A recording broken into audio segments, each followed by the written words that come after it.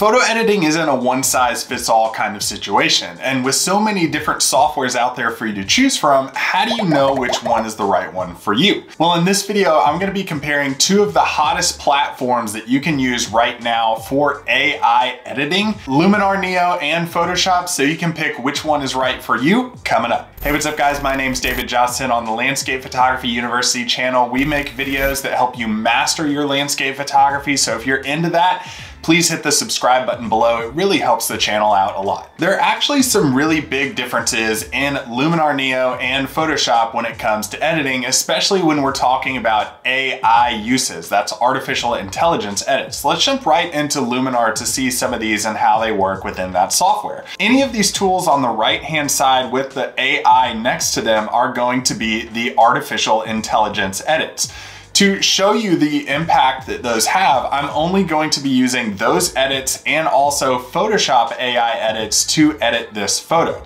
This is an image I took a long time ago, but I've always wanted to re-edit it. So in Enhance AI, I can always increase the Accent AI filter, and it's going to adjust things like contrast, the separation between your lights and your shadows, and it's going to do a lot just within a little bit of an adjustment. The next AI tool I'm gonna come down to is Structure. So Structure is basically like clarity, like you would find in Lightroom or Photoshop, and it just adds a little bit more clarity and contrast to your photos as well. But these sliders that we've been using are a way to add contrast and clarity and highlights and shadows. So these individual sliders are actually impacting much more than just one thing, which is a big difference in Luminar versus something like Lightroom or Photoshop.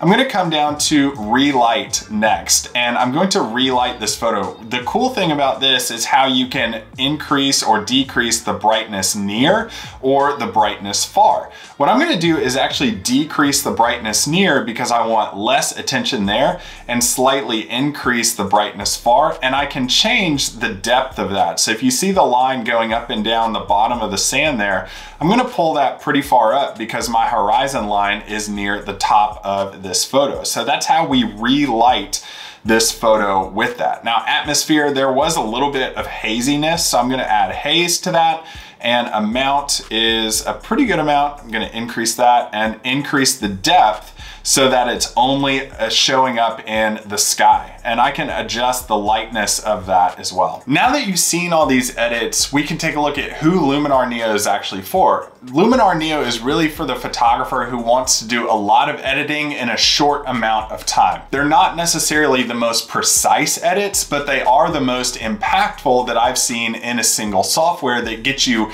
immediate results with just a few different tools. Remember, with something like Luminar, you don't have to know and understand every single tool. You just have to know what they will do to your photo. So they do a lot within each individual tool, and I think it's great for beginner photographers just starting out who want professional style editing results in a very short amount of time. Now, in just a second, I'm gonna get to the Photoshop AI part of this video to compare the two and how they work. But first, if you don't have Luminar Neo and that increased your curiosity, I have a link below that will tell you a little bit more about how to get it and how to download it to your own computer as well. As you can see in my Photoshop window, you may be noticing I'm using something called Photoshop Beta. Now, if you haven't heard of Photoshop Beta yet or the AI generative fill tool, I have a full tutorial on how to use those, how to find Photoshop Beta, and how to use them best for landscape photography with the card showing up on your screen right now. So just to look at this, the differences here are actually selections and regenerative tools, not necessarily lighting and relighting. So if I have these available options, I can find something like a dust spot here and look at my generative fill and just say sky. And that's going to replace that area of this photo with an actual sky photo instead. So that got rid of my dust spot. What else could I do here? Well, one of the things I could do is actually clean up this sand. So I could just select the sand over here in this part of the photo and try to clean that up a little bit. And instead of giving it a query, I'm just gonna hit generate to see what that actually does to clean up this part of the photo. So as you can see, these Photoshop AI tools are a lot more of replacing something that I don't want in the photo. So it did clean that up a pretty good amount, but there's still a little bit of divots here that look more natural than the footprints that were already there in the photo. So there are adjustments you can make with Photoshop, I think, that are overall great ones. And these are some bonus tips for you here, is doing something like brightness contrast. A curves adjustment is a great one to do because it allows you to lift up on the highlights, which are on the right side of the photo, and pull down on the shadows, which is on the bottom part of this graph and the photo too. So we can impact those and then create something like a brightness contrast filter for this to increase any brightness or contrast in the photo as well. Now, you may be thinking, okay, you added some haziness to that photo. How do you do the same thing in Photoshop? It's not an AI tool, but one thing that you can do is come down here to create a new layer and actually select out the paintbrush, make it a little bit bigger of a paintbrush, use your Alt or Option key to bring up a little color dropper and select out that color. And then what I'm gonna do is be sure that my brush is a pretty good size and has a hardness of 0, because you want that to really blend into the entire photo.